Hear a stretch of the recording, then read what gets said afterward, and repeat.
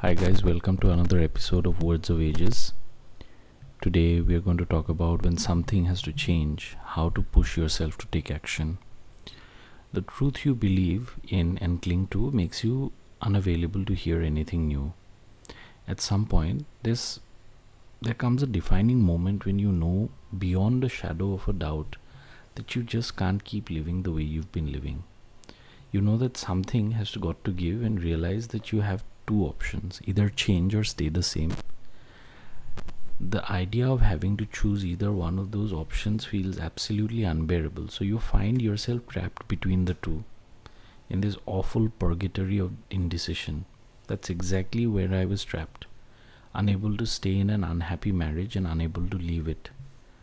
The prospect of changing required the long journey inward, having to look at myself honestly and courageously and do the things that I was afraid of doing.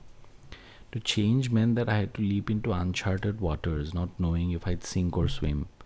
And in the face of that, I was easily lured back to the comfort of the familiar. I was quick to reassure myself that even in my unhappy situation, with all of its heartache and suffering, at least I knew what to expect, and that thought was comforting. In precise tandem with that thought was the awareness that if I could bring myself to leap off the cliff to change, I would be stuck living life in a state of unhappiness and dysfunction. And that thought was terrifying. I couldn't stay where I was, but I was too afraid to move forward. The purgatory of indecision was an awful place to be in. It was filled with its own unique despair. It was fraught with doubt, shame, anger, and huge amounts of fear. But in spite of that, it still wasn't enough to propel me in any direction. I was stuck in this purgatory for years. Eventually, I came to understand that my thoughts and beliefs didn't actually come from me. They came from the very loud and dictatorial voice of my codependent mind. It had become so loud and powerful that it had all but drowned out my own voice. One of its most potent functions was to convince me that every terrible thing I told myself about myself was the gospel truth. I've learned to think of my codependency as a seed, and the same analogy applies for addiction, depression, and other struggles. There sits the seed of it, buried deep in our brain, and in some of us, at some point, something will happen to trigger it. The event acts as the water it needs to grow. If it's allowed to set its roots down, it continues to grow stronger and stronger. The voice of that dysfunction slowly and steadfastly takes over and begins to drown out.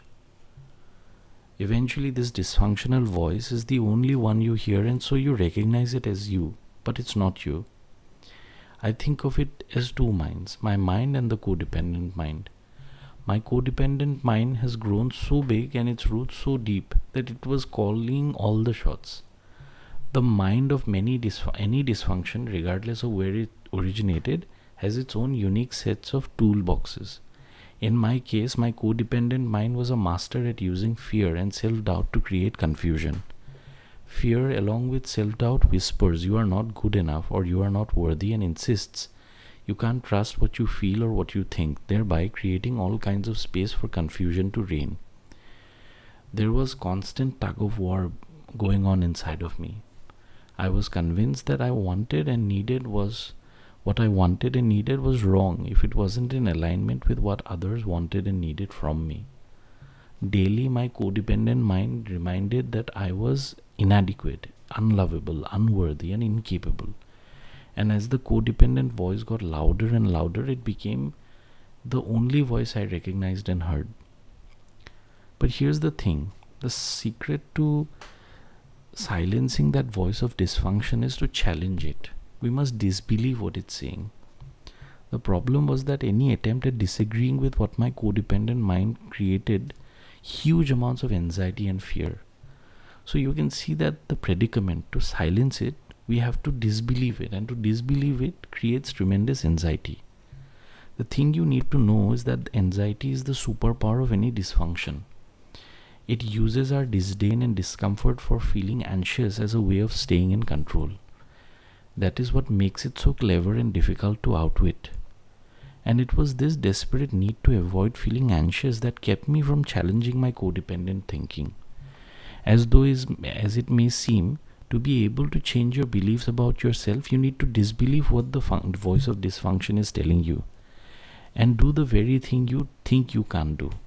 As a challenge, you will experience anxiety and fear, but no one has ever died from feeling anxious or afraid, ever. Feeling anxious or afraid will not kill you, but it will free you from the life you're trapped in and from the incessant voice of your dysfunctional mind. I began by deciding to actively disbelieve any negative or unkind thoughts I had about myself. If they didn't lift me up, I disbelieved them. Martha Beck, author and monthly columnist for O, the Oprah magazine, says, all thoughts that separate you from genuine happiness are lies. That became my daily mantra. As I practiced this new way of being, refusing to believe those negative thoughts as gospel truth, slowly but surely my thoughts and beliefs about myself began to change. When my codependent thinking said I wasn't capable, I chose to trust my capabilities were enough for that moment. When my codependent thinking said I wasn't good enough, I chose to believe I was enough. The more I decided I was lovable and worthy of love, the more confident, assured, and certain I became of who I was, and the more clearly I could hear my own voice. You must decide that you will no longer trust the voice of dysfunction, and once you do, I promise you, it will be to retreat, and your voice, the voice of self-love, truth, and wisdom, will become loud and clear. Tell us about what your voice talks to you about, and make sure to communicate that to us in the comments below. If you like what you heard in today's video, please be sure to like, share, and subscribe the video, and press the bell icon. I hope there was some take back from the video, and I earnestly hope to see you in the next one. Until then, please take care of yourself, and thanks for tuning in.